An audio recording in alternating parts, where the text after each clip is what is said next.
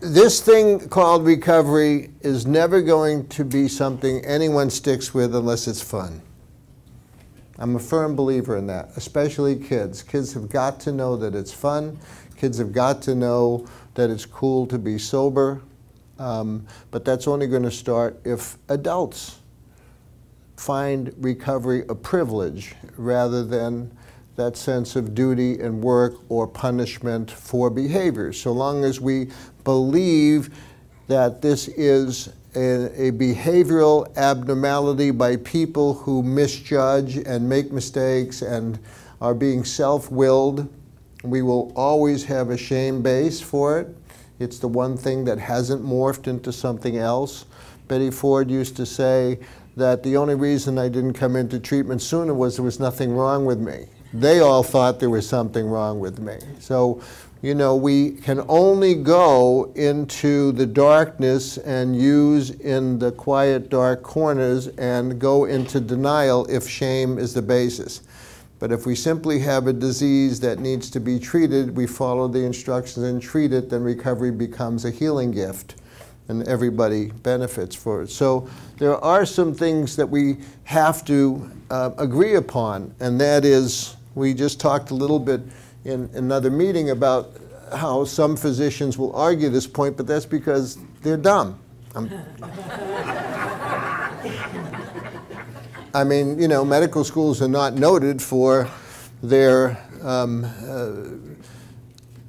paying attention to one of the most incredible public health issues of our time. So time and time again, even to this day, you'll find young physicians telling me that they've trained for, you know, 1 or 2 lectures or maybe a week on addiction, but they trained for 3 weeks on tropical diseases and they live in Detroit. So something doesn't make sense there.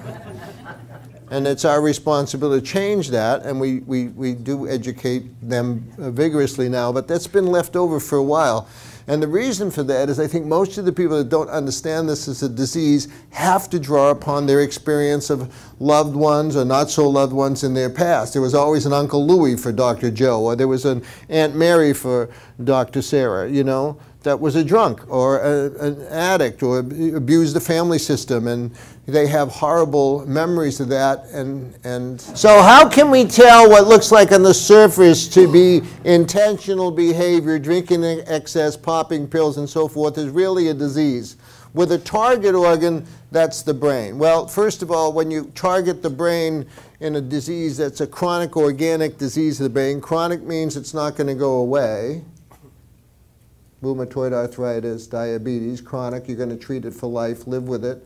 There's other things you can get. And with this disease, the treatment makes you a better person. Doesn't make you sick like chemotherapy. Makes people love you more. Doesn't cost a lot, like $1 a week. I mean, $1 a meeting or something, $2 a meeting, actually. Like other diseases, addiction has a set of symptoms. So I go to a diabetes clinic and I know that people whose blood sugar elevates, you're all going to have the same symptoms in the diabetes clinic. You're going to pee a lot and eat a lot, right? You're going to get very thirsty and want to drink a lot. You may get other consequences from elevated blood sugar, like visual changes or kidney problems or neuropathy. Well, people with this disease have lack of control, craving for their drug of choice, and persistent use despite adverse consequences. Duh. I mean, no one would get in trouble if they didn't have persistent use despite adverse consequences. Okay? So, and I think that speaks to the title of my first book, Hijacking the Brain.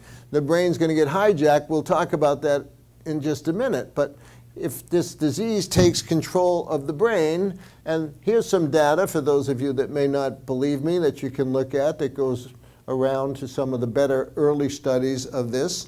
And like many diseases, it has a genetic and an environmental influence.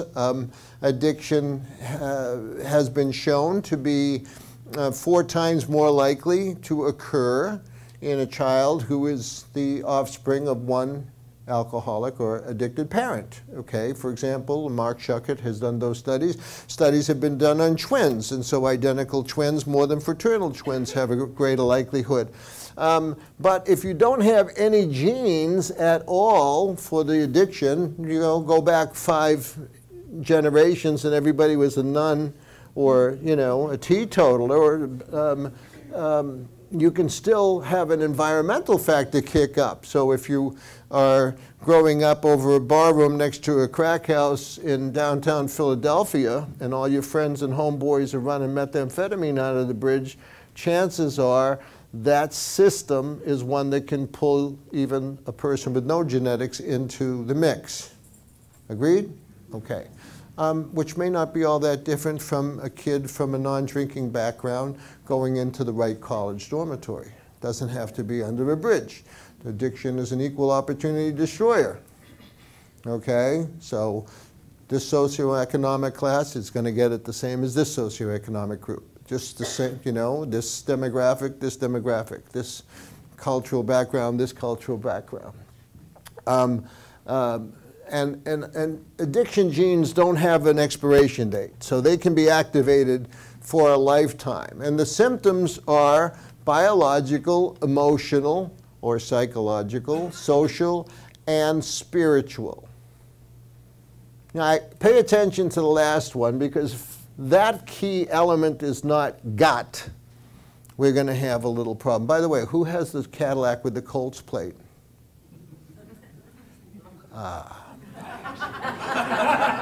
You bought a blue car and you got blue on your coat. All right, we'll talk. I'm going to the game later. With Ursay.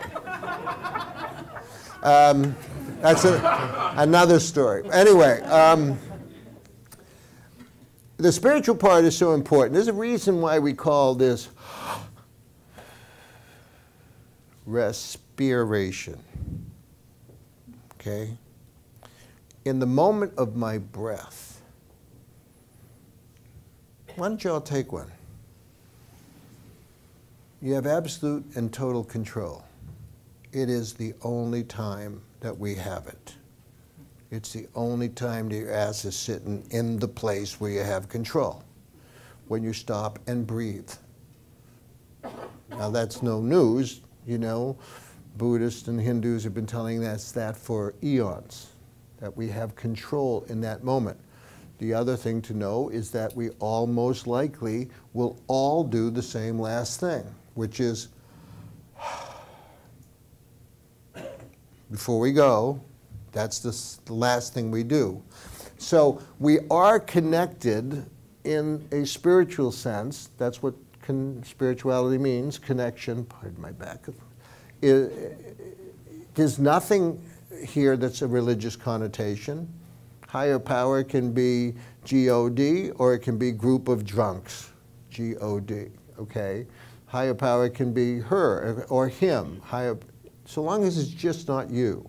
So long as you're connected to something else, then it seems as though the great Dr. Carl Jung, when he wrote about Roland, who was sent to him because he was the greatest psychiatrist at Bollingen in Switzerland, he said, he wrote a letter back and he says, "Dear Roland, I don't think," and Roland had relapsed on alcohol about 100 times, was from a wealthy US family that sent him there, "I don't think there's much that I can do for a patient of your type. It seems that the only thing that's going to change is a spiritual awareness, a spiritual change in you. I've seen this magic before." And the magic all started in a group called Alcoholics Anonymous, really, when one person had a spiritual connection to another person, they shared their story, and suddenly they were bonded, and they said, well, this is going to work better than just about anything. So that's critical to note. Biological consequences are important, and we do talk about consequences more than symptoms because they're pretty horrific. You can talk about heroin. I've seen heroin addicts play jazz. I was owned jazz clubs when I was a kid with my family, and I saw some of the greatest musicians of all time live into their 80s with regular, daily, nice injections and using heroin like a lady or a gentleman. You don't see that with alcohol. Alcohol is the bomb, okay? Alcohol is a head-to-toe killer. It will shrink the brain similar to Alzheimer's and cause or lead to Wernicke-Korsakoff syndrome, a form of psychosis with marked dementia and memory problems. If mixed with alcohol in pill form, it's called benzodiazepines. Dehydrated alcohol is Xanax and Valium. The brain says, wow, 2 of those and you just gave me a pint of vodka and I'm not throwing up. That's terrific. The brain uses it that way. The digestive system gets direct irritations from this neurotoxin. The liver doesn't like it very much because it gets fatty and then can get fibrotic and move on. There can be bleeding disorders and immune system disorders in the spleen, and our immune cells don't react as well, so people with this affliction will be susceptible to outside diseases more than others. Of course, major consequences with blood pressure and heart failure, wasting of the muscle system, joint degeneration, hip replacements early, and of course, mental or cognitive dysfunction that's measurable and demonstrative. If you catch it early enough, we can reverse it. A good advertisement for early intervention. It can be reversed. And neurocognitive restoration is a whole new field in functional medicine that we had a chance to discuss earlier, but literally the administration of 100 milligrams of thiamine intramuscularly for 7 to 30 days in a newly formed detoxifying alcoholic will save their brain and turn that around, okay? The other drugs, there's all kinds of problems. You know what they are, accidental overdoses. Mix a little opiate with a little benzos, add some alcohol to it. That's all you need for a toxic, lethal mix. The emergency rooms have a new name for it, you know, toxic combination. There's your Heath Ledgers, there's your John Belushis, there's Janis Joplin and Jimi Hendrix and a bunch of them. Hep C is in epidemic proportions now, which can lead to cirrhosis, kidney diseases, liver diseases, altered brain chemistry, cardiovascular and respiratory changes, heart attacks with cocaine and so forth, and direct effect from the vasoconstriction of cocaine on the mucous membranes for people who snort it. So the street drugs have their own set of consequences. Socially, they kind of fall back into one group, both alcohol and street drugs and other prescription medications with depression, anxiety, poor performance in the job, divorce, relationship issues, all the things you already know about, and of course legal issues. So there's social consequences. Relationship I can't say enough about. Those of you who suffer from the other killer disease, codependence, know what I'm talking about. We'll have an Al-Anon meeting later if you like. You see all the alcoholics just ran out of the room. Did you know? Oh my God, he said the A word. Spiritual consequences, we just don't grow. In isolation and without stimulation, spiritually, you stop growing. There's a disconnection. Addiction drives a wedge between my heart and my soul and my brain. It just drives a wedge through there. There's no connection. I can come 1,000,000 times and sit and, oh my God, why is Jerry in treatment for the 10th time? He just sits there and all this stuff goes into the head. But it's got to be connected to the heart and to the soul. I'm recovering from a big brain tumor I had a couple years ago, and I died in aftercare, and my family came to me. My family's all dead. And I said to the nurse, what are you giving me that would make me hallucinate? And she said, you're not on anything that would make you hallucinate. Why do you ask this? Because my mother's sitting over there wearing the same outfit that she was buried in. And she was the only one that came in form, okay? The other angels, my brothers, my father, all came at me looking like lit tapers, like candlelight. And when they came, they would come to me and identify themselves. And I didn't hear words. They identified themselves, I call it soul talking. They talked to my soul. I just knew. And they all said the same thing. It's not time. Go back to work. So if we don't connect with patients, there's nothing really profound about that experience. You know, it's happened to me twice. It's pretty cool. What's cool about it is it takes the fear of death away. You know what I mean? Now, that doesn't mean I ride a skateboard. None of that shit. I don't surf. I don't go out with my grandson. I mean, if I got the gift, I'll keep it nice and easy. But without that connection, which is the same in recovery, you know, the nice thing about it is, what's the difference? I hate the word rehab, and I'll tell you why. Okay? If you're suffering from a broken leg, a cracked femur, and I was in sports medicine for many years, and you send someone out with a cracked femur, let alone a cracked brain and cracked heart from addiction, think about the time it's going to take to get better. Okay? You know that that bone's not going to start to heal for 6 months, whether it has a rod in it or whether in the old ways you're in traction, right? Okay, once the bone heals, you don't jump up and run a marathon. You don't have any balance, you don't have any muscle, you don't have any good neuro sensation and muscle control at all, and certainly you don't have any stamina. You lost that while you were healing. So rehabilitation is going to take maybe another 18 months before that person's running baby things and then maybe walking in marathons and so forth. So they may hope to get 80, 85, 90% of where they were. But they still might walk with a limp or have pain or always be reminded in cold weather that this has happened. In recovery, there's no limit. A person in recovery will go to 200% of what they were before. Because a disease that takes away your awareness, a disease that keeps you in denial, can progress so profoundly that the amount of recovery that one can perceive is limitless. And families will see this all the time. I never thought you could do this or that. I just never thought you'd finish school. I never thought you'd get married and have a happy life. I never thought. So it's limitless. That's a big difference.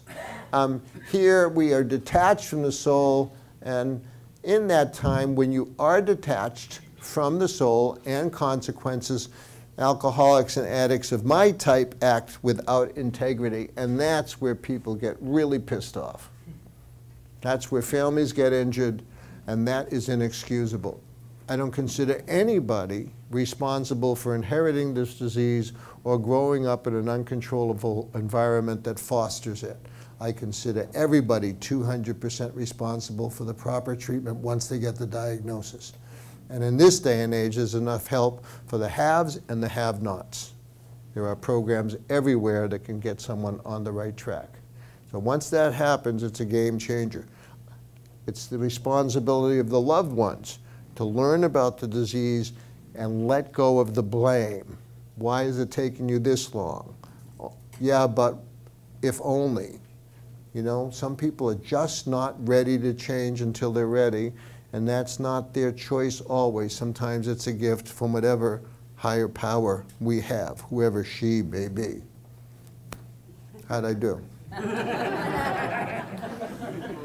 So what's the difference between choice and the disease? Well, I'm going to try to talk to you about that. A disease has certain traits, epidemiology, genetics, it has clinical criteria, neurobiology, and treatment. I'm going to touch on that because I want you educated. And I'm going to go a little faster now, so stick with me. And if I don't say it, it's all in being sober. This is not a plug for the book. I will tell you, and this is not a bragging point, this is a blessing point, okay? I've never made a penny from the book being sober. Every time someone buys the book, we give 2 away.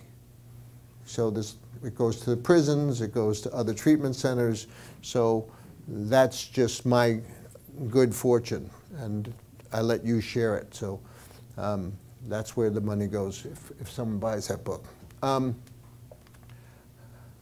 Epidemiology is interesting. Addiction is everywhere. It's in 35% of the psychiatric admissions, 20% of hospitals.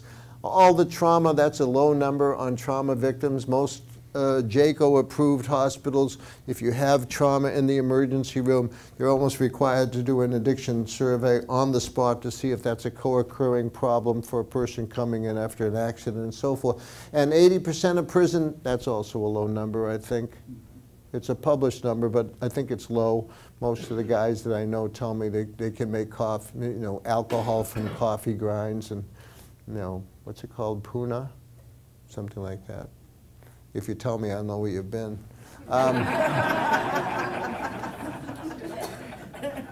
It affects males more than females. And look at the lifetime prevalence. Few diseases can get up to 14%. This is both drugs and alcohol. And if you go for the important co-occurring mental disorder, many of you are disturbed because some of the people that you know and your own experience is that there was a depression or there was anxiety, and the substance I used was an attempt to self-medicate.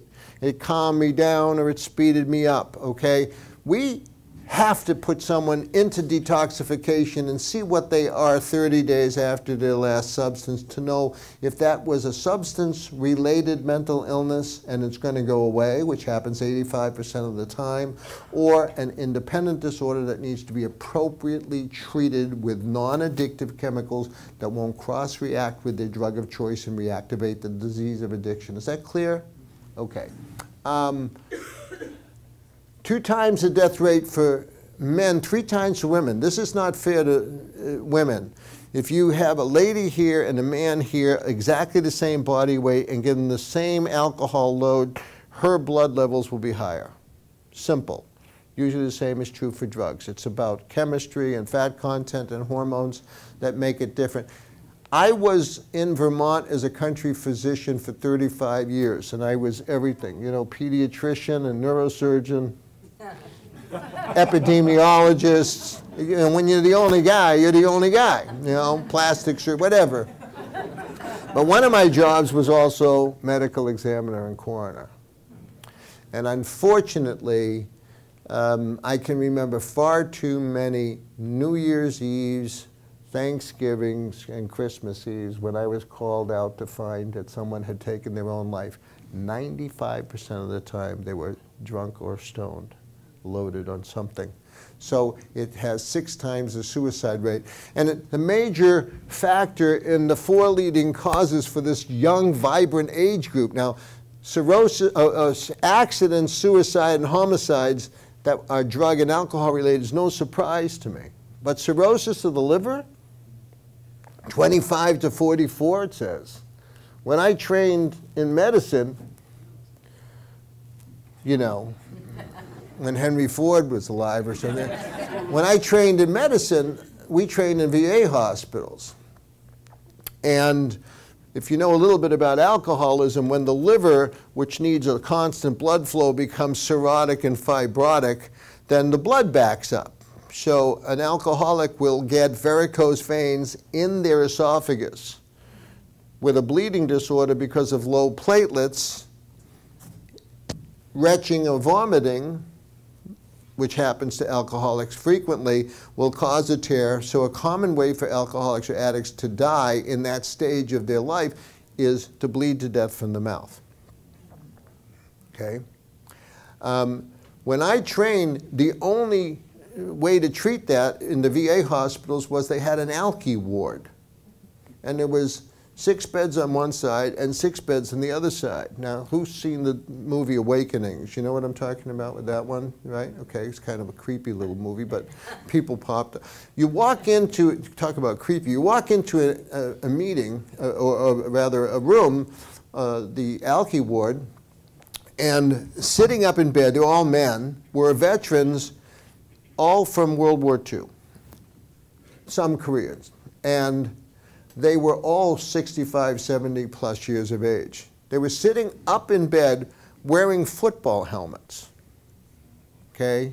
None with the Colts, no. Football helmets with a single guard on it like Mike Ditka wore, just a single guard, okay? their mouths were open, and coming out of their mouths was the rubber end of a balloon that was inflated in their esophagus to press on those varicose veins. So their existence was to sit up in bed with their mouth open while this thing pulled tension and tied off on the guard. That was their life.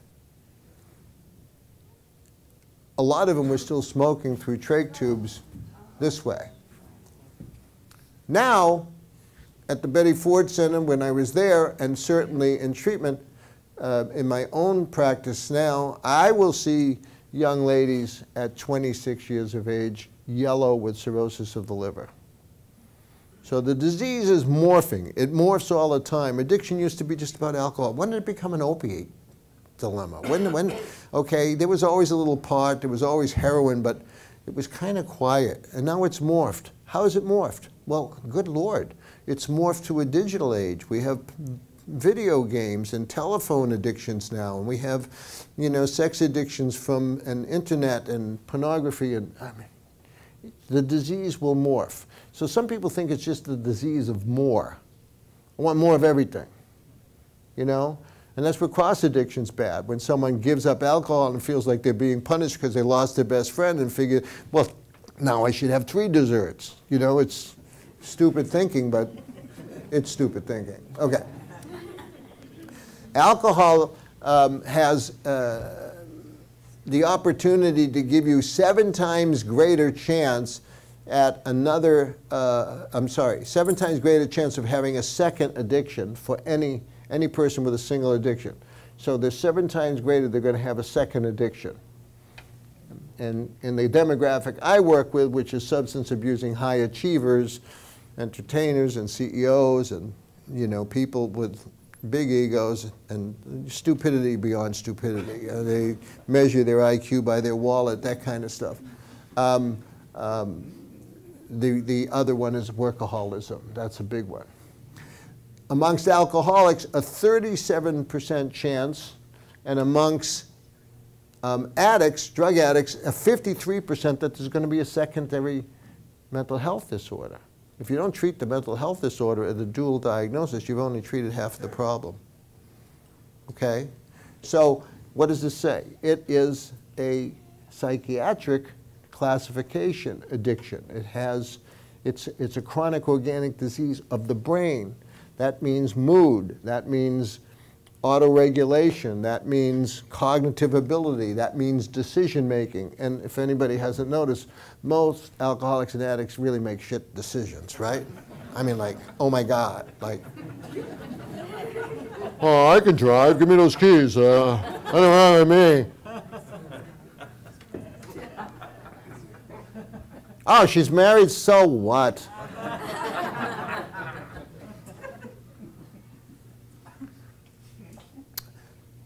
Families with genetic studies and adoption studies I've mentioned have these incredible increased chances of developing the disease. So the equation looks something like addiction is a combination of genetics and exposure or environment. When I say comorbid disorders in the genetics, well, that may be birth defects. It may be a head injury. It certainly could be a learning disability that will make someone a little bit more susceptible to disease. When I say environment plus stressors, it would be socioeconomic stresses, histories of abuse, histories of neglect. A lot of people think that addiction's a lot of learning disorders. It's a learning behavioral problem, and a lot of people think, and it's an attachment problem. So people with very traumatic backgrounds, big attachment issues that were neglected or abandoned or had uncaring parents, the child never felt safe, finds very fertile ground for the disease of addiction. Okay? The difference between choice and disease sounds like I'm still trying to convince you, doesn't it? Okay. Choice is in the upper brain, in the prefrontal cortex, and the disease is in the lower brain, so it's in 2 different areas. So if I went to this nice guy and said, give me the watch,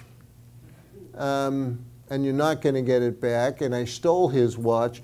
It's a choice for my upper brain, and I didn't make that choice in a minute. I made that choice thinking, okay, he's a big guy, but maybe I can outrun him. I don't have a watch now. I sold mine for drugs. I don't know what time it is, and I used to get compliments on watches from all the pretty girls. I'm missing that in my past, and in my present, I desire the watch. I have to justify the watch, and in my future, I have to think of the outcome. I'll have the watch. I'll know what time it is. I may get the compliments from the pretty girls. Thank you. If I get caught, I can do the time. Probably get let off because it's a first offense. You know, that's the process that goes into a choice.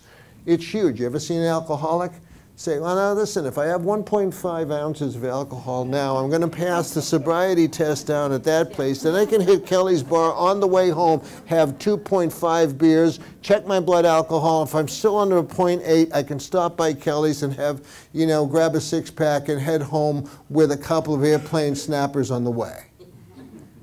No. It's, I'm thirsty. Give me yours. That's a disease of addiction. Impulsive, like holding your breath. Because the disease of chemical dependency captures the brain's survival system. Okay? And it uses a neurochemical called dopamine, which makes you feel good, as its reward system.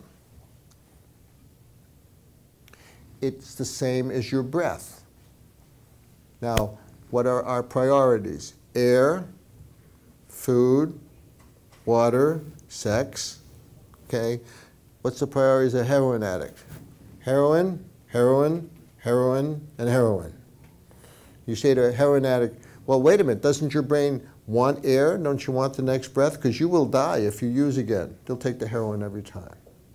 That's a captured brain. That's not a decision. That's a captured brain, where the drug replaces the normal addiction or the normal survival prerogatives for the chemical. The more powerful the chemical, the more powerful the addiction. Okay? And that's in a different area of the brain. It's inherited, so it's nobody's fault. What I did with him was my fault. It was a bad behavior, and punishment for stealing watches may prevent me from ever doing it again. Punishment never worked a damn worth for an addict or an alcoholic. Okay? It doesn't work because it's genetic environment and the nature of the drug. Good Lord, you get Mother Teresa on some fentanyl, you know, for her double hip surgery, and then give her a bottle of OxyContin and whack her up on those for 3 days and then steal that crap from the poor girl. She's going to be busted into Walgreens tomorrow to, like, maybe have them open a little early, you know what I mean? There's no free will here. This is free will with pre-planning for the watch. This is spontaneous. So the captured brain captures the person's willpower as well. So when you're beating a dead horse, it's expecting an alcoholic or addict to just say no. Sorry, Nancy, you're a great lady, but just say no is just dumb.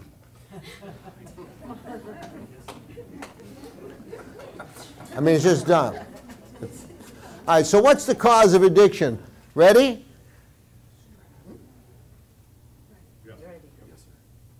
Want to see? Watch.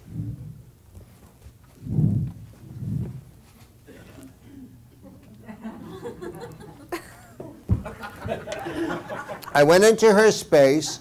Her blood pressure went up, not because I'm anything to have your blood pressure go up. I got into her space and her heart rate went up. She released her corticotropin releasing factor. She released cortisol from her brain, and cortisol from her brain started her stress response. This is what we're always trying to act upon. It's what causes our cravings and what is the key mechanism for the disease of chemical dependency. Not everyone who drinks alcohol Not everyone who uses drugs is an addict or an alcoholic. But it's not about quantity. It's not about duration. It's about effect and the relationship you have with the drug. How do you know if you've crossed the line? Well, take a look at the consequences usually. Look at the health consequences. Look at the three: loss of control, craving, and persistent use despite adverse consequences, and you'll usually have it. We used to have the diagnosis of, look at this black line here, of substance abuse and substance dependence. We don't do that anymore. Now we talk about substance use disorder, alcohol or opiates or stimulants or whatever, mild, moderate, or severe, based on about 11 parameters to give us that diagnosis. Most of the people with significant consequences are somewhere between moderate and severe. Certainly with health consequences, high blood pressure, liver, so forth, they're up in here. With big relationship consequences and no health consequences, the divorce is pending and I'm still using, my wife is killing me, right up here. Before they get on this line, we're looking at the college kids binging, okay? Risky behaviors, more than 7 drinks a week for a lady, more than 14 drinks a week for a man. I told you it wasn't fair, okay? And a binge is more than 5 drinks in a sitting. Risky behaviors. Hell, we can do that at the game tomorrow, right? Okay, okay. So that's the continuum of addiction. There's also a continuum of recovery. And you probably have seen this in your loved one. They're thinking about it, and then they're not thinking about it at all in the first stage. There's nothing wrong with me. Betty Ford, you know, in the old days, there's something wrong with my family. Contemplation, maybe there is something wrong with me. Maybe the DUI happened because I was, you know, shit-faced. I mean, okay, good. Preparation to terminate. Now, most of the people who have been treated are in the action stage, then the maintenance phase. So we're very, very concerned with alumni groups about our maintenance phase. Okay, what are we doing on a daily basis to make sure we're going to stay sober? Protect the orb. Well, one way is to do this. My name's Harry, I'm an alcoholic. Okay, and I've been sober. There's a number of my coin that is really a matter between me and my sponsor and what I choose to have a higher power. Don't need to impress anybody with it, but by the grace of God, it's a nice number. All you need to know is I've been sober since I've been off my knees this morning. That makes me and you and you and you have exactly the same amount of time. Now we can talk. There's no power differential. That's spiritual connection. You got it? You don't feel shame because you don't have as much time as so-and-so, and this guy's a blowhard. And all. You just kind of equal it, okay? Put down the barriers, suck it up, get a little humility. God, we should pray for it. Be careful the guy that tells you how humble he is. He may not be there yet, okay? Only 10% of the people that need treatment for this disease get it. That's a problem of access, mainly because of shame and denial. It's the acceptance that leads to change is a function of awareness. Acceptance may not be possible for someone in the throes of a disease that has them captive. They may not be ready yet. So any way that we can cheat, borrow, beg, or steal to interrupt the disease is critical. I mean, there's not many diseases that require a full intervention. This one does. A room full of people will tell you, you've been an asshole for the last 10 years. Pardon me, I say some naughty things sometimes. I noticed no one left the room, thank you. But that's what an intervention does. Who, me? What's the mantra of the alcoholic or the addict? Ask any alcoholic, say, hey, by the way, would you, and then he's going, who, me? Yeah, I'm looking, looking at you. You, whoever you are. Hi, wave. That's right, you. Who, me? And the other thing I wanted to tell you about, where's Stacy? She's around here somewhere. She's gone. She went. Stacy, you still got my list? All right. So one of the things you never tell an alcoholic or an addict is blame them for something they haven't done. Shut up. Don't do it. This person's been trying for years to maybe get as much as they possibly can, right? Okay? Monitor on a regular basis so you have proof, and they have proof that either they can generate documented sobriety, or you can demonstrate that they've fallen away, but don't haphazardly blame someone who may be trying harder than they ever have to walk the line. Hell knows, we've tried for years to fool your sorry ass, right? We got away with murder for it, okay? Well, we're trying. Why don't you want to do that? Because they'll immediately go to the weak spot in recovery, and that's a good resentment. And it's the best excuse to be drinking. So that kind of a process deserves a meeting, an Al-Anon sponsor, someone else who understands the codependency. Don't police your alcoholic or your addict. You don't want to do that. That's not your job. It's not your talent. You can't do that. It's very dangerous, and you can push someone right back out of the room. You don't want to do that. Okay? Oh, we should talk about big shots. And these are big shots, okay? Big shots are, did anybody see this picture before? John Singer Sargent did this photo. It is about 20 by 20. It hangs in the medical library at Hopkins, okay? At the time, doctors were raided by the feds for a while because they realized that you could get a medical degree by paying enough money, if your family had it. With half a high school education, you could become a doctor and sell snake oil in any community and make money for it. And the snake oil was usually alcohol and morphine and cocaine. Now that made anybody better, okay? And half the town would chase the guy's wagon down the road and say, wait a minute, I need to get some more for next week, you know. So it was a nice business model, but they closed about half of the medical schools, and this one was named the best medical school, and was Hopkins, okay? Yale and Harvard people don't like that, but this was and these were the men. Howard Kelly, of Kelly clamp fame. Anybody know what a Kelly clamp is? It's a hemostat with a curve on it. Well, you must be old, because we stole them all from the emergency rooms to smoke dope when we were kids, right? We take the. So there's no more Kelly clamps, and if you have one, I want. You got one? I want it. You got one. Oh, you have one. You have one, right? Just one. I'm looking for a Kelly clamp somewhere. I mean, they had the nice little curve so you didn't burn yourself and you smoke. You know. You smoke that little thing down and burn your mouth. Yeah, right. 60s. If you remember them, you weren't there. That's all I remember.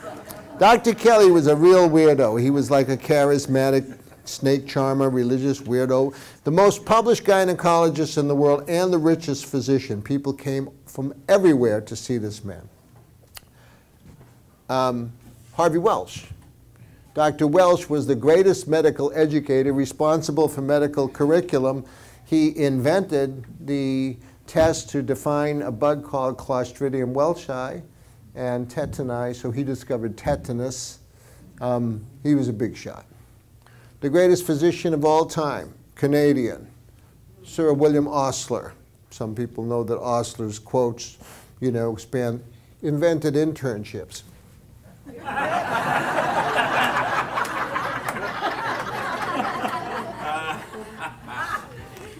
I'm going to tell you that the guy standing up invented residencies. Now, all these guys are sitting down regular, but look at the guy standing up. Anybody know who that is? William Stewart Halsted. Okay, Halsted, the greatest surgeon known to man. I guarantee you that today, within a 100-mile radius of us, 200 surgical procedures will be done that he invented back then. He invented the blood transfusion when he found his wife in postpartum hemorrhage and plugged himself in and plugged it in and gave it to her. He invented the rubber glove and cut surgical infection rates in half. He put his mother on the kitchen table in Albany and invented a cholecystectomy to remove an acute ruptured gallbladder, and his mother lived another 8 years. He was such an arrogant son of a bitch that one of his students was Harvey Cushing. When I had my brain tumor removed, I went to the Harvey Cushing professor of medicine at Harvard. Harvey Cushing, his student was the father of neurosurgery. That's how this guy was. He was a little bit of a dandy. You know what a dandy is? He liked to dress fancy and walk around fancy. And he was a fancy. He could not find anybody. He was a weirdo. He could not find anybody in his Baltimore or his native New York who was worthy of doing his shirts. So he sent his laundry to Paris. Yeah, I got to have a lot of shirts. It's a turnaround time, right? He would go out on the streets of Baltimore at night and hand-pick his own firewood. Okay? Now, the reason I have him here is to show you his arrogance. He's with the greatest men of all time, and he would not sit the 2 weeks for this picture unless they busted a hole in that wall and moved the globe next to him for stand next to. If you notice his left thumb, it's deformed. And that deformity, he'll never forgive Sargent for to this day. He's dead a long time, for accurately depicting the great surgeon's thumb deformity. He also is the addict. The seminal addict of high-functioning alcoholics or addicts. This is the prototype. The name of the Netflix show is The Nick. And you see The Nick? It's his story. Okay, watch it. It's amazing. So this guy finds that there's a man in Austria, in Vienna, named Freud. And he starts reading this guy Freud's work and realizes that this guy Freud is trying to treat people with cocaine. Now, Freud was a crazy coke addict. Okay? You know, he was like 1 for you, the patient, and 2 for me, 1 for you, 1, 2 for me, 3 for you, 1, 2, 3 for me. You know, that he was just way out. And he published that everybody he gave cocaine to would have regional numbness below the injection site. So this guy goes and turns that into regional anesthesia nerve blocks. So he invented regional anesthesia nerve blocks. Unfortunately, he did all of his practicing on all of his residents. So the entire department of surgery at Hopkins was addicted to cocaine thanks to this schmuck, right? Now, being the arrogant guy he was, he made the major mistake of any physician, you know? Physician who treats himself as an idiot for a patient and an idiot for a doctor, okay? He treated himself, and his cure for cocaine addiction was morphine. So he became hopelessly addicted to morphine. The point is that you can be the most accomplished of the accomplished, and it will just fool you every time. Winston Churchill was one of the greatest alcoholics we've ever known. But this guy is like beyond. And it is by him and for him that I devised our professional program to deal with the arrogance and the entitlement. Now, you don't have to be, you know, a neurosurgeon, a pilot, or a lawyer to understand that what makes him the best is he would diagnose himself and minimize his disease. All lawyers will use their #1 talent, which is to argue their disease. All pilots will use their #1 talent and control their way around the disease. That's why we put them in programs that have the highest success rate of anything, which is 90 days of treatment and 5 years of monitoring, where they have to pee in a cup for 5 years, and the success rate published in my book is 78 to 80% at 5 years. So we always want to engage patients in the aftercare program that we have here at the Bridge, and that is the 52-week aftercare program. It's going to give you the best result. You want a better result? Go 104. You want a better result? 3 years, 5 years, whatever. Accountability, accountability, accountability, backed up with monitoring. You want me to believe you don't drink after you stole my wallet 100 times and ran off with my car and my wife? I think maybe I'd like to see the evidence. We have devices now that will give you computerized records. I have physicians that blow into a device 3 times a day so that in a court of law they can prove that they're sober before surgery. I have lawyers doing it before cases. I have pilots can't do it. They can't fly for 6 months, and then the FAA just monitors them before every flight. And that's why they have the prototype program. So, you know, the thing that makes the doctor, lawyer, Indian chief the best at what they are, independent, self-sufficient, in control, authoritative, and perfectionist, are the antithesis of what works in recovery, where you have to depend on someone else. You follow? So you get everybody who uses has a system. We're always trying to find the system. Who helps enable them? Who helps support them? And bust the system, have everybody help destroy the system while we create a new system of recovery. That's where sponsors come in, that's where monitoring comes in, that's where a lot of humility comes in, that's where your doctor comes in. So you're always trying to demonstrate that you'll get back your health, you get back your cognitive function. There's a lot of skin in this game, but it's worth it, right? Okay, longest treatment, monitoring afterwards is the key. What do you get from recovery? You learn how to stop, you learn how to cope, and you learn how to live a full and happy life. So, how do we go about this? What does treatment mean? We got a detox, we got residential, we got all kinds of treatment, IOP and PHP, partial hospitalization. Really to stop is dictated by our body chemistry and what the effects are on our body chemistry. Some people need a formal medically assisted and devised detoxification. The blood pressure needs to be controlled. Many people need seizure medication to prevent seizures. The worst detoxes and the most dangerous are benzodiazepines and alcohol, not opiates. Certainly not stimulants. Those are the worst, okay? And so, you know, we're never really recovered. We're always in recovery because it's an ongoing process. And the secret to this recovery is every day trying to have a renewal of our first step. So those of you in recovery, and you know what your first step is, in my book I shortened it to "There is a power that wants to kill me." Go ahead, Mark. What is the quality of surrender? What is the quality of my surrender? On some days, I'll put down the sword, but I'll keep the shield.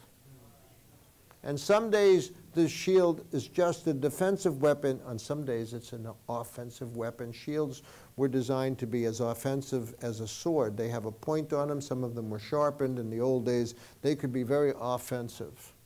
So if I don't have complete, unqualified, unconditional surrender, which is scary and naked, I like that part. Come on.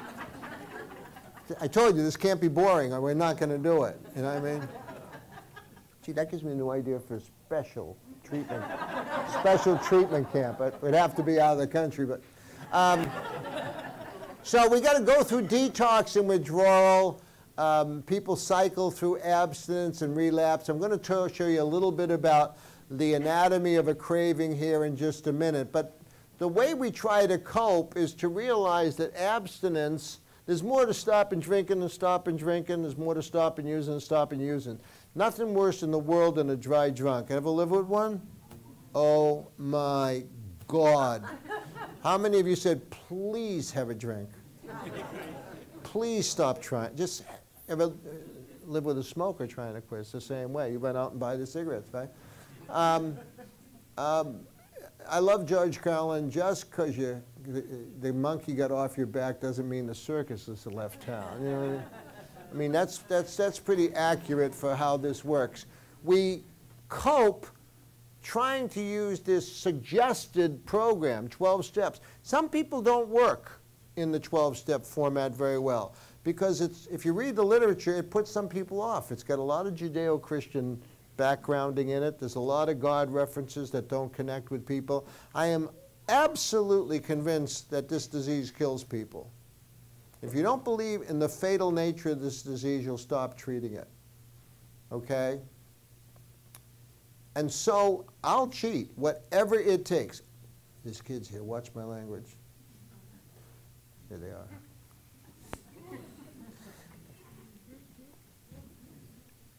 We must use a program of abstinence basis that causes us to have complete surrender and allows us the spiritual connection.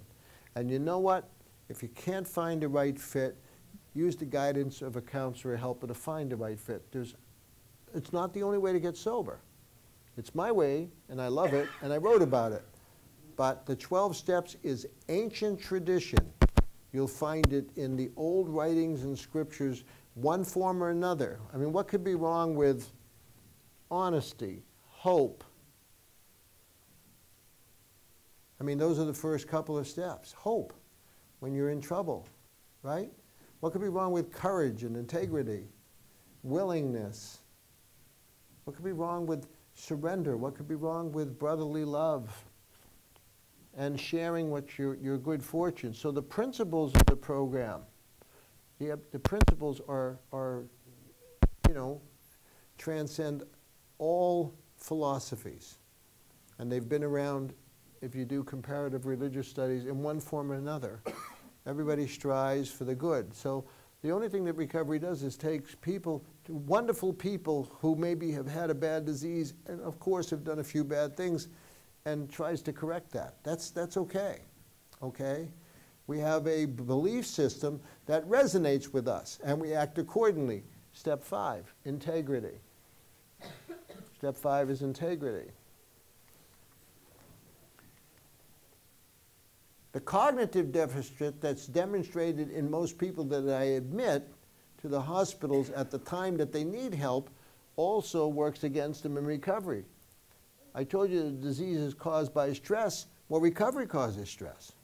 It's hard to get, and that's why you're never too old or sober to review this. This book that I wrote was designed to be reread annually, because you will absolutely hear something this year you weren't able to hear last year. Okay? We go to meetings with other people afflicted with this disease to avoid the research. Oh, really? The stove is hot? Now, if you're like me, you go to the Mexican restaurant, right, and they come out and don't touch the plate. The free hot, this pissing oil, and it's going sizzle, sizzle, and they put it down in front of you with 9 napkins wrapped around it. Don't touch the plate. The guy goes away, and I go, you know, the white marks and everything. What is that? Well, how hot is it? You know, like, you know, don't drink. I had 25 years of sobriety. I decided to go to Las Vegas. I never went there. Don't do it. I never, you know, I didn't say that the Rooms of Alcoholics Anonymous is a bastion of sanity. Okay? I mean, so we anticipate that stuff. Okay? I'm going to tell you about a couple of things that I think are important gems, so be mindful of time. First of all, in the Journal of Behavioral Psychiatry, they said something about this disease that is some of the most profound stuff I could share with you. And that is that they took a group of rats, poor little rats, and gave this group drugs and alcohol, and this group they put into a little holder that makes their little heads pop, and they gave them a controlled, spring-loaded blow to the head. They caused the traumatic brain injury. They sacrificed the animals and cut their brains up into microscopic slides. Those slides were mixed up and given to a group of really well-known neuropathologists. They couldn't tell the difference. Drugs and alcohol are like hitting yourself with a baseball bat. The cunning, baffling nature of this disease is we love the feeling of getting hit by the baseball bat. We are addicted to the feeling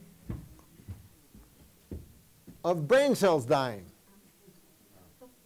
We are addicted to the feeling of the brain. What could be a more perfect disease than to addict you to the feeling of the brain cells dying?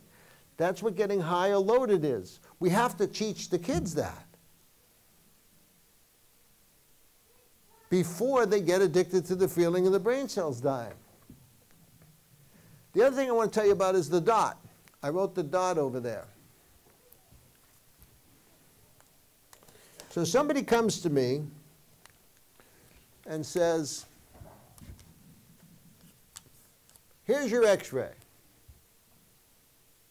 This is the paradox of the disease of addiction. You have something on your lungs that looks like what we might think is metastatic or carcinoma of the lung. I guarantee you that I have nothing else in my consciousness but those three words: carcinoma of the lung. We want to do surgery. We want to cut it out. We want to take some lymph nodes and see if it's spread.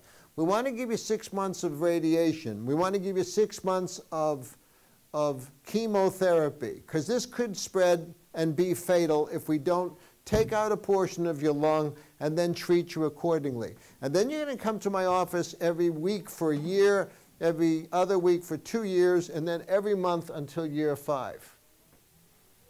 And when I get out to year 5, suddenly I either have a remission or a cure. It feels better. Did I argue at any point with those directives? Carcinoma of the lung means death to me. Melanoma means death to me. Now you say to somebody, you have the disease of chemical dependency. And what do they say? You're full of shit.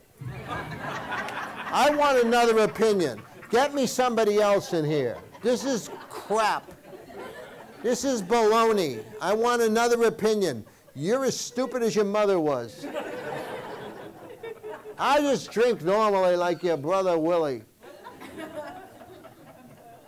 And then all of a sudden, the catastrophic event happens, and we realize that that wants to kill me, that there is a power that maybe wants me to live for some reason. I've decided that I want to live, and I engage in a program. You see the difference? I'm never going to get cured of this. As a matter of fact, if I'm doing my program right, and I surrender each morning, and I'm a brand new alcoholic each morning with all the accumulated knowledge that I have by having another day in the program, that disease will be bigger today than it was 20 years ago. And bigger yet tomorrow, because something I'll hear from you today. That is a critical factor in this disease. Understood?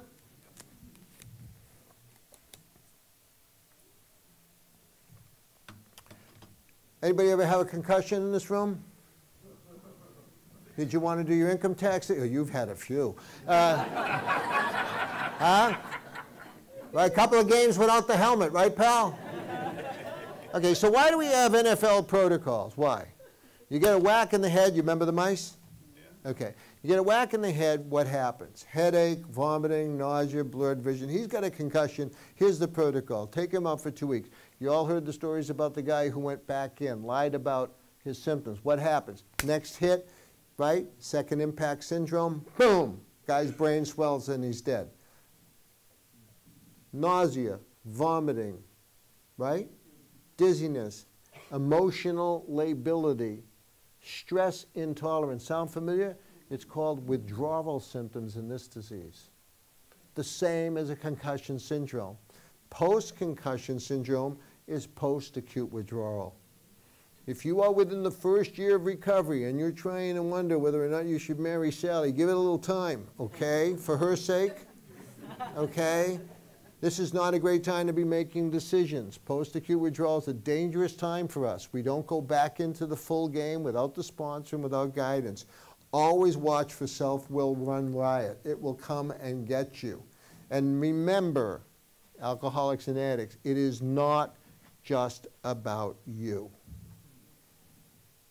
This is a contagious disease that takes prisoners. This is a family disease. Mrs. Ford insisted that we treat it as a family disease. Okay? So your drinking impacts everybody. If you're one of those people who say, it just affected me and never affected anybody else, you don't know what you're talking about. If you say, I only drank on Friday nights, and Saturdays, sobered up on Sundays, and it never affected my work, you don't know what you're talking about.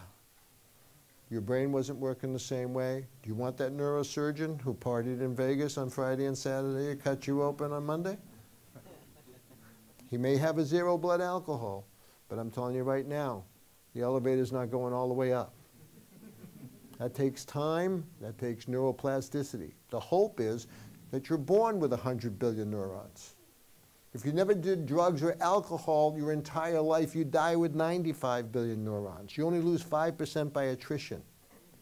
But we have 1 quadrillion connections in our brain, which is the neuroplasticity that's the miracle of healing of chemical dependency.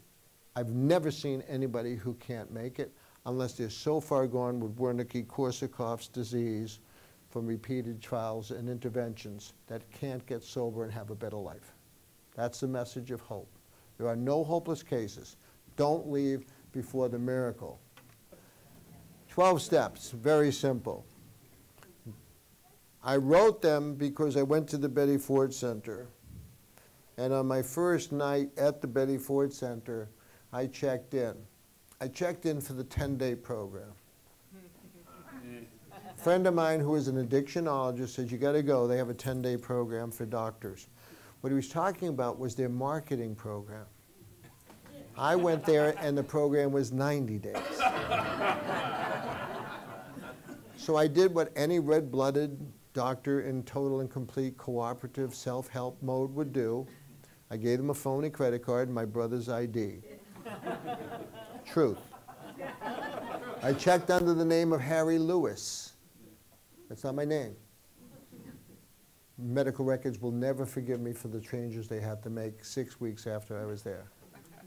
On the first night, a lady named Lucy came up. She was the tech that checked you in. She was the tallest woman I have ever seen. She was a biker, tatted from head to toe. Anybody remember Dagmar and Jane Mansfield? That was Lucy. You remember Jane Mansfield. See, look at you.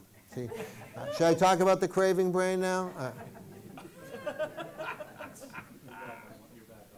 I am. All right. So Jane Mansfield came in to me and said, this is Jose. I said, oh, is he going to take my luggage? She says, no, he's going to search it.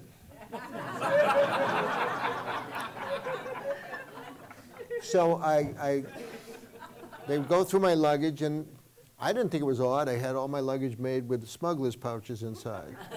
You can have that done. They hide them in there, and you can. So I always needed something to travel, something to keep me awake, and something to put me to sleep. It just seemed like good, manipulation of the sleep-wake cycle, which is all I did, right? And, if I'm the only guy in town and you want to get seen 7 days a week, you better give me some speed. And so I took 74 hits of speed with me to the Betty Ford Center. At that time, it was baby speed, phentermine, but it was speed. So I took it in, and she waived it because I kept it normally in a Tic Tac box because it looked like Tic Tac. I wasn't trying to fool anybody. She said, oh, he can keep that. Now, here's the secret in case you ever go into treatment that you need to know about.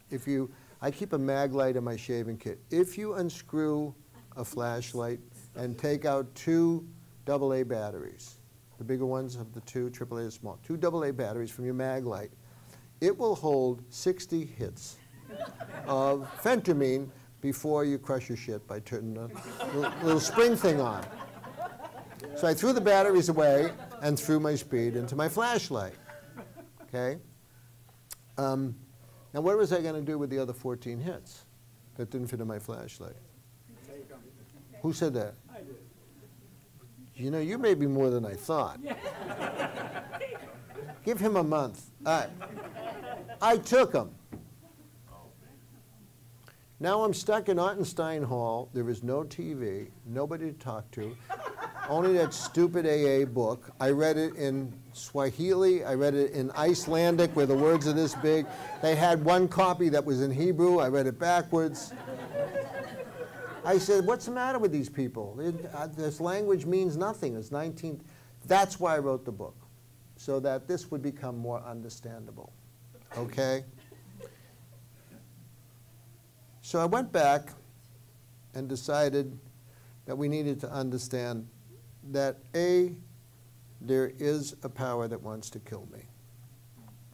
And the character defect is denial. I had a lot of it. But the principle was something called honesty. That there was a power that wanted me to live. I identified that from my old Catholic altar boy upbringing.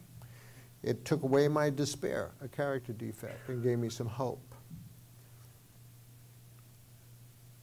This is where people relapse. Do I want to live or do I want to die? Relapse is the final stage of the disease. Understand this. If my drug is sitting there, then 2, 3, 4, 5, 6 months out, from my drink is where my relapse starts. It's a deterioration of recovery principles. I don't have to go to a meeting tonight. Work is more important than my recovery. You know, she's got a short skirt and a wedding ring. We can make that work.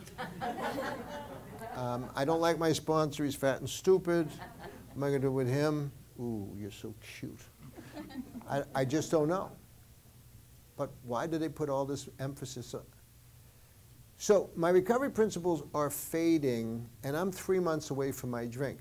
Now, because of my lack of awareness and unwillingness to get someone who has some awareness involved in this, I don't know that I have all this time to discover a relapse before it's going to happen.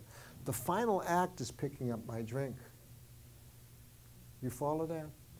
So relapse prevention is all about what I'm going to do, read the book, what I'm going to do to assess myself.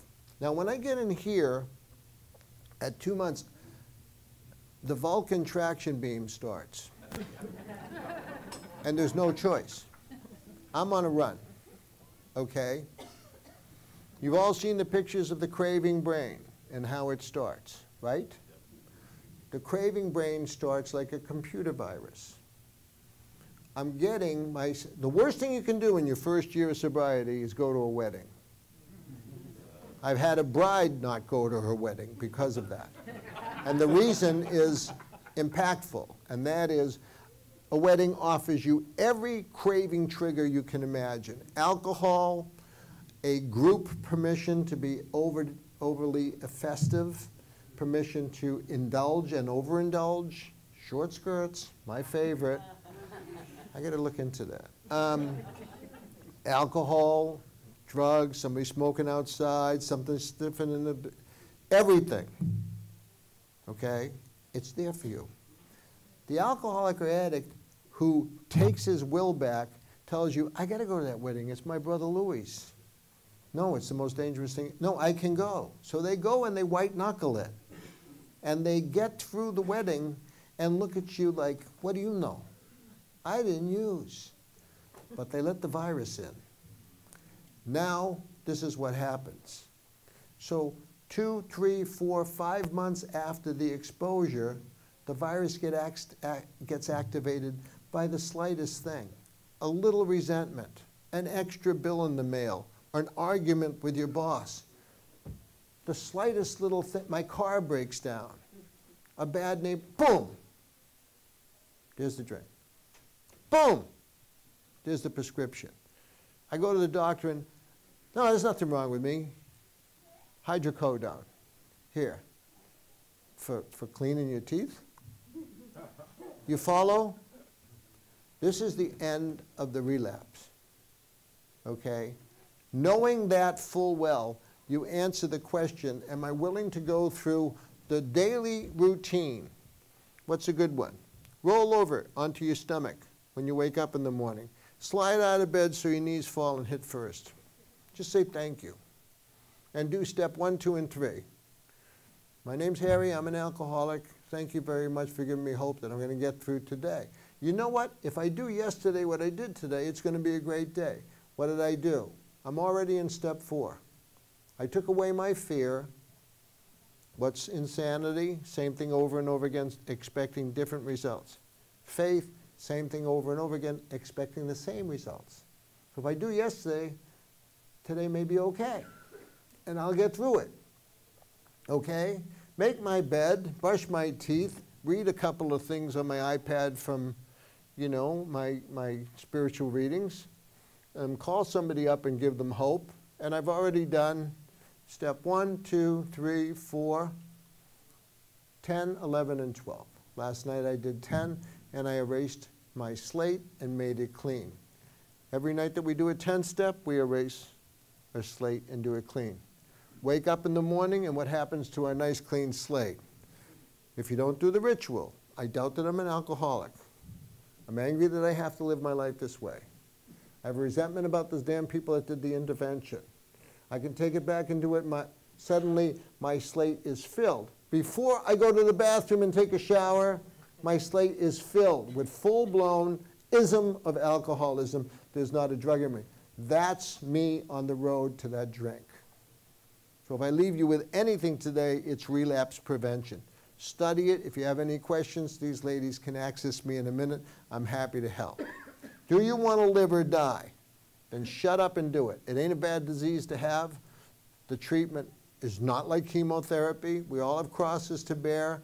It's effective. You get a chance to help someone else and lead a beautiful life and see the glow of hope in their eyes. Using example from your past life, understand that your actions are, you know what that means? You're an asshole. You're an asshole.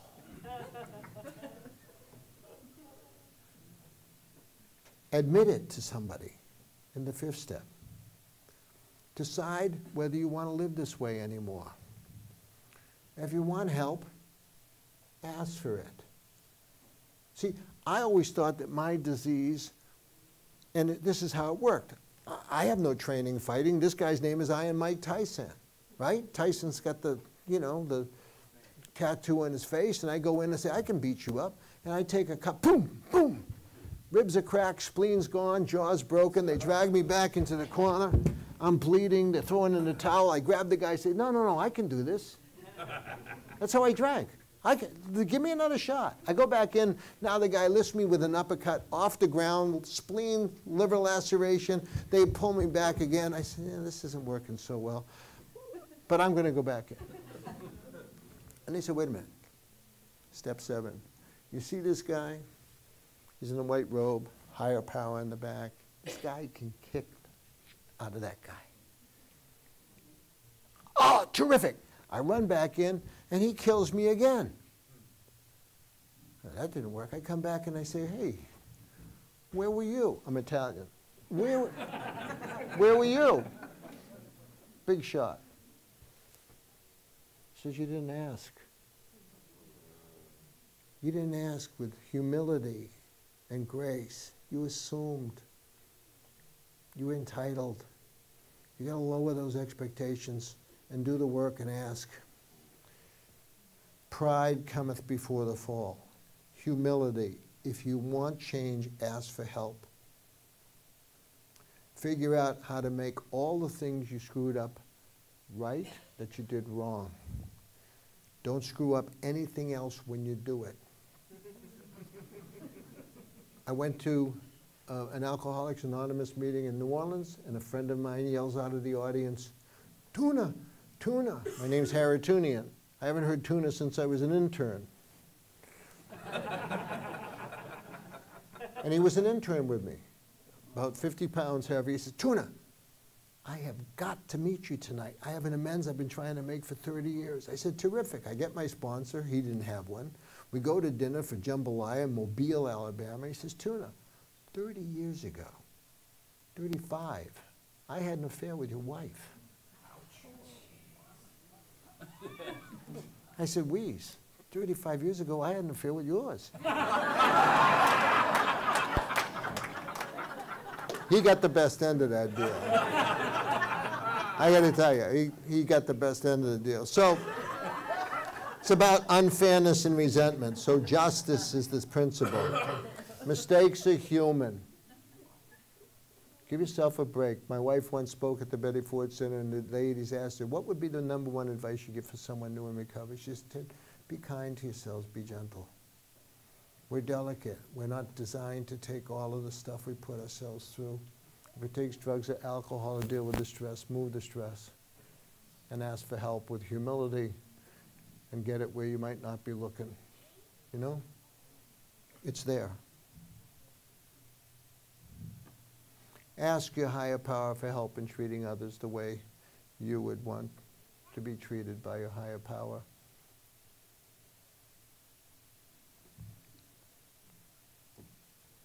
And pass it on. Thank you.